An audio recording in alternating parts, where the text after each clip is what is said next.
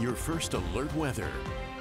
A much better day today, especially compared to Saturday for you, with sunny skies. The only problem has been is a lot more chillier. Only temperatures and high temperatures specifically up into the 40s during the day today, and even might not even be that much. See the wind 15 miles an hour, even though it is coming from the south, it's bringing forth cold air with it into our area. Here's a look at Viper radar showing really the trailing storms left behind the system, what came through overnight last night, down for some mix of some snow and some rain down by Preston, Montpelier up to Soda Springs. Even some of this mainly diminishing down in the southeast, further down into Utah, leaving us with what most of our conditions have been throughout the entire day. Nice and sunny, just with a little bit of some partial clouds mixed in with it. So moving forth ahead, here's our big system that we have. High pressure system has been pushing everything out with the cold front down to the south, which has been good, but it's very small. It's only a short wave based on the large scale of things in the low pressure center that's been moving continuous moisture into our area. It's going to continue to be that way. It's almost like stuck right over there, but the Gulf of Alaska, and it's helping to move all of these clouds and all of this moisture is a beeline highway straight on east until it comes back into our area. And that's going to happen again soon because, again, that's only a temporary high pressure system to give us just a slight break. For how long our Vipercast shows you, possible an isolated storm again happens from Soda Springs to Preston again throughout the night tonight, but that's the worst of our worries. Tomorrow's looking absolutely beautiful, just another cool, chilly day with some more cooler air coming in, flowing in with the wind. It's Tuesday morning and we start to see more rain and snow on our doorstep starting in the early morning hours,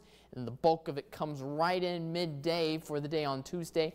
Again, it's going to be one of those days where we're going to have consistent rain showers into the valleys, Rexburg down to Pocatello, even down to Preston and into the Magic Valley, in throughout to Boise as well.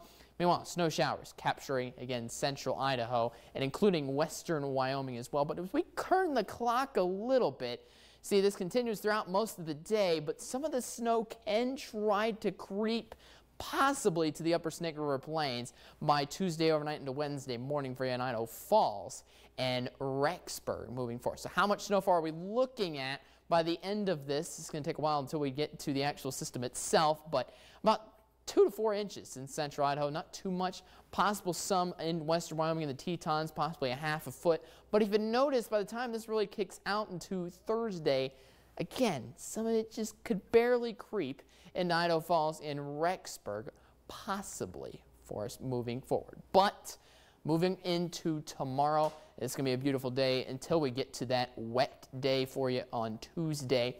Highs sticking in the mid to low 40s after a very chilly morning in the 20s moving forth. Here's our highs and lows for tomorrow. 47 in Preston, 42 in Lava Hot Springs. Moving on north, 42 in Driggs and 43 in Rexburg. Might not even get to 40 in Island Park tomorrow. Mid 40s for most of us. Boy, lows getting down to the teens in central Idaho though. Make sure to grab your heavy coat out there. Highs in the mid 40s in the Snake River Plains and Magic Valley. High 47 in Burley tomorrow. Here's your 8-day forecast moving forth. Blackfoot 44 tomorrow. Up to only 45 on Tuesday. That's when we're going to have our main mixed precipitation day. Maybe, just maybe, holding out for some snow possible early Wednesday morning and Tuesday morning for Blackfoot, but highs sticking in the mid-40s for much of the week. Rexburg 43 tomorrow, down to 40 by Thursday on Veterans Day, but possible we'll get up to 50 by next weekend. Jackson, boy, it's a lot of snow coming with most of the system, but could be mixed in with a possible little bit of rain on Tuesday, but most of it, the bulk of it, is going to be snow on Tuesday and Wednesday. Salmon, 46 tomorrow, up to 51 at least on Tuesday, and getting to the mid-50s by next weekend with some slight rain chances. Sticking around mostly rain, possible with mixing some snow most of the week. Pocatello, main rainy day is on Tuesday, 90% chance, moving down to 10% and a slight chance of a system that can move in on Friday and Saturday. And boy, so mixtures of precipitation for most of us, including into the Snake River Plains on Tuesday. Boy, sheesh, that can really get some of us in our area.